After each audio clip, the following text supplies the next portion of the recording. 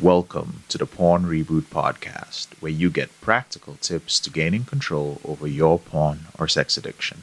I'm your host, J.K. Amazy, certified sex and porn addiction recovery coach. Welcome to the episode. Today we're going to talk about how you hurt others when you use pornography. Now, the prerequisite to this particular episode, to being open-minded to it, is honesty about the fact that you have probably created some stories about how your sexual fantasies, your sexual behavior, specifically your behavior with pornography, hasn't actually hurt anyone. And that's the prerequisite. Just accepting the fact that, hey, I may have created some stories in my head about this. The purpose of this episode is not to make you feel bad about yourself or make you feel guilty. It's simply about raising awareness. It's about realizing that your behavior has not only created victims, but you have become a victim yourself as a result of your behavior. Now, whether you say, you know what, JK, I only watch free pornography, or you tell yourself, I've never paid for sex, right? I've never sexually assaulted anyone. I'm innocent. The truth is, people are always harmed. Regardless of whether you watch free pornography, or whether you've never paid for sex, or whether you've never sexually assaulted anyone. People are always harmed. Now, your behavior has hurt others if you view pornography in any form, if you pay for sex legally or illegally, when you break your commitment to friends, to family, to those you work with, because of your sexual behavior, you are hurting people. When you make your sexual satisfaction your number one priority, you are hurting others. When you don't take no for an answer in a sexual situation, even the most subtle sexual situation, that means when your wife or a partner brushes you off, or doesn't seem interested, and you keep going at it, you are hurting people. When you don't take care of yourself, your responsibilities, or you don't take care of your family, you are hurting others, right? Here's the thing. When you pay for sex, legally or illegally, you fuel the demand for sexual services. There is a huge industry, probably one of the largest industries on the planet right now, which is human trafficking. It is a very real thing. Children from all over the world are kidnapped and trafficked for sexual purposes. The same goes for women, and in a smaller amount, men and boys. But for the most part, it's women and children.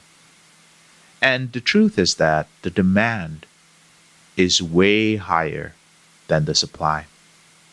The demand is fueled by pornography. Now, you may be listening to this podcast, and I want you to know that you're fortunate. You're fortunate in the sense that you have the awareness that your sexual behavior is a problem.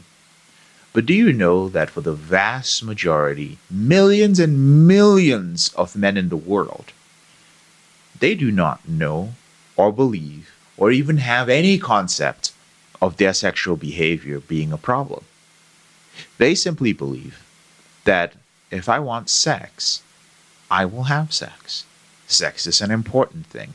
Sex is part of my identity, and it doesn't matter how I get it. I'm not saying these men are criminals. I'm just saying that sex is a priority for them, and cultures differ and vary in different ways. When people are having sex and they are paying for sex, the truth is they don't really care where that person comes from, what their background is, or what they're dealing with.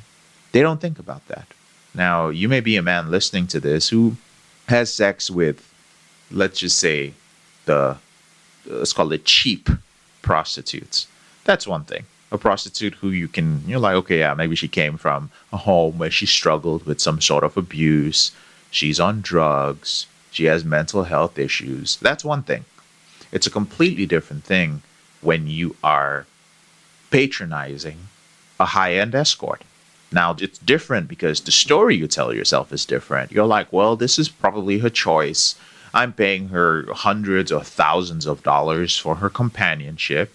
She has the option to have sex with me or to not have sex with me. She seems to be living a pretty good life. She seems happy when she gives me the girlfriend experience. She seems to really enjoy it. And you know what? I take care of myself. I think she actually enjoys my company. It makes no difference. It still fuels the demand for women. It still fuels the demand for sex, right? Maybe on the other hand, you're one of those guys who at some point, or even now, has even thought about, oh man, what would it be like to be a porn star, right? You might think that being a porn star is something glamorous, that, oh man, it's fun. You just get to have crazy sex, as much sex as you want. Like, that's great. I'd take that job anytime. But the truth is that being a porn star is not glamorous. Not for the women or for the men. There are STD risks. You eventually become dependent on sex with strangers because the first way and the easiest way that you've made money has been using your body. Porn stars struggle with mental health issues. Not only do they struggle with these issues, but they do not get the same access to healthcare or mental health care that other people do. Majority of these quote-unquote porn stars, we'll just call them sex workers, are forced to work. And when I say forced to work, it doesn't mean someone's forcing them to work. It means that their financial situation or the fact that they have kids, one thing or the other, is forcing them to go into this work. They do not have a choice. Don't be fooled by the whole women's empowerment thing by fringe feminists who say that, oh, it's empowering to them. They choose to do it. They enjoy it. Listen, when people are doing something and it's having a negative effect on them, they are going to band together to protect themselves, to protect what they're doing, to not be vilified. It's the same way that men who view pornography all the time will defend themselves. When they see me or hear me talk about it, there are always people who come out of the woodwork and say, oh my God, you must be some Christian fundamentalist. You must have some repressed issues with sex. That's why you're trying to stop us from, our way of life. There's nothing wrong with pornography. People will defend what they're doing, even if it's damaging them. And it's the same thing that happens with sex workers. There are mothers who engage in it, who get on these campsites and pretend to be somebody else because they have to pay and take care of their kids. Now, you don't know that. You don't know that Jenny or Brittany or whoever the hell you're talking to online and chatting with, you think she's single. She's a single girl just having some fun. She's making money on the side. You don't know that she has 2 kids. You have no idea what she's doing. What she's presenting is a persona. There are so many questions that I ask clients when they come in, specifically clients who are struggling with an addiction to escorts or prostitutes. And when we start diving deep into it and they begin to realize that, shit, there's so much more going on that I was not aware of. I didn't think of the fact that what I'm doing is something that's going to affect a kid somewhere. A kid is going to find out what their mother does. They're going to be aware of it, and that's going to change their life forever. To end this episode, I want you to spend a few minutes thinking about if you have hurt anyone with your sexual behavior. Now, your first mental reaction is going to be to deny it immediately. Nope, I haven't hurt anyone. I just watch porn like everybody else. Millions of people do it. So if I'm hurting people, others are hurting people, we're all hurting people together. Or no, I don't do that. The type of pornography I watch, it is obvious that these people want to do it. They started their own, Pornhub Premium or whatever. They made a choice to do it on the side. They seem like happy people. I see them before and after sex on camera, and they're whatever story you are telling yourself, go beyond it and put yourself in those people's shoes and think about what it takes to engage in that behavior? And why would somebody choose to do that? Just because you're viewing pornography compulsively doesn't mean that you create pornography. And if you don't create pornography, then ask yourself, why would somebody do that? And how does that hurt other people? I'll share something with you. I didn't know that porn hurt others till I had somebody who was close to me in my family get sexually abused by somebody whom I used to watch pornography with. A guy in my neighborhood. Actually, the person who introduced me to pornography ended up sexually assaulting somebody in my family, right? And I didn't think about it till years later when I found out. And I was deep in my addiction at that point. I thought it would be motivation enough to get me to quit, but it's another one of those things that made me realize the depth of my addiction. That even realizing that the person who introduced me to pornography was a hardcore porn addict, and that person also sexually abused somebody in my family, the anger from that still couldn't pull me out of my addiction. But it made me aware of many things that happened in my childhood, in high school, things that I observed and saw in college, the motivations of my friends to have sex, some of the early stories from college that involved alcohol, things I heard from friends. I began to realize how much pornography was ruining people and hurting people. And I want this episode to be the beginning of a conversation that we have here. Well, not really a conversation because I'm the one talking, but a dialogue we can have mentally, right? About the true impact of pornography on the lives of others. For the most part, I've been speaking to you about your problem and your relationship with it. But we don't rewire.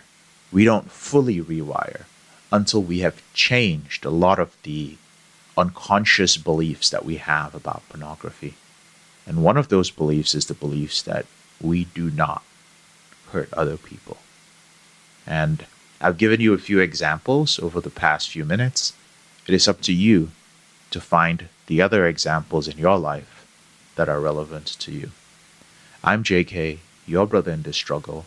Thank you so much for taking the time to listen to this episode of the Porn Reboot podcast. Whenever you're ready, there are a few ways that I can help you end your out-of-control behavior with pornography or masturbation. The first way is, if you haven't already, download a free copy of my ebook. It's called Confessions of a Porn Addict, 7 Secrets of Porn-Free Men. And it is the roadmap to ending your compulsive behavior. There's a link to download a copy of this book in the description below the podcast, wherever you're listening to it. The second way is to jump on my free training. Now, it's also called 7 Secrets of Porn-Free Men, but it's actually a live training where I go into a lot more detail about my system. I talk about the men who have successfully controlled their behavior for 2 years and over 5 years, men who have followed my system. And I think that's a very powerful way to change the way you think about recovery from pornography and other sexually compulsive behaviors. The third way that I can help you is to join our free Facebook group. Now, I understand there are many men who do not use Facebook, and that's absolutely fine. If you do use Facebook, check out the group. It's called the Porn Reboot Group. It's a free group, and it is private as well, so don't worry about anything you post in there being, posted somewhere else. But it's a great community where men are learning how to use the system. That's where they're getting accountability partners. And once you understand that there is a certain way of ending this behavior, which is more efficient, effective, rational, and makes sense, chances are you're going to want to be around men who are progressing in the same way. Men who are not counting, men who are not using willpower, men who are improving multiple areas of their life, and they realize that ending this behavior is not just about their sexual behavior. It's about completely transforming their lives as men. There is a little bit of a wait to get into the group because we do screen every single person who comes into our community. We want you to be in a community of winners. So there are certain criteria we look for. Please do not send us a message saying like, hey, I haven't been accepted into the group. We accept everyone who we feel is qualified into the group. And if you're not accepted into the group within 2 weeks, chances are, well, we're not going to accept you. And the final way is if you are at a point where you would like to end your behavior quicker, you've been making some progress, but you feel that you could make more progress in a shorter amount of time. Or if you're the type of person who likes predictability, you're like, hey, if you can tell me and show me how I'm going to feel a month from now, 2 months from now, and tell me what to expect, that's my style. Right? Or if you are a person who likes more guidance, you're like, this is all great, JK, but I don't want a course. I want to have access to you. I want to be able to speak to you one-on-one, and I want you to be able to guide me step by step, and I want to be able to check in with you and kind of see what sort of progress I'm making. And if I'm going off the wrong track, I want you to guide me back. Then you may be a good fit for our Reboot Intensive group. And there's a link to schedule a call with one of my Reboot strategists. Just to make it clear, my Reboot strategists are men who have actually ended their out-of-control behavior, and in some cases, they are former clients of mine. So they're perfect people to speak to find out if you're a good fit to join the Reboot Intensive program. Thank you so much for taking the time to listen, and I'll speak to you in a couple of days.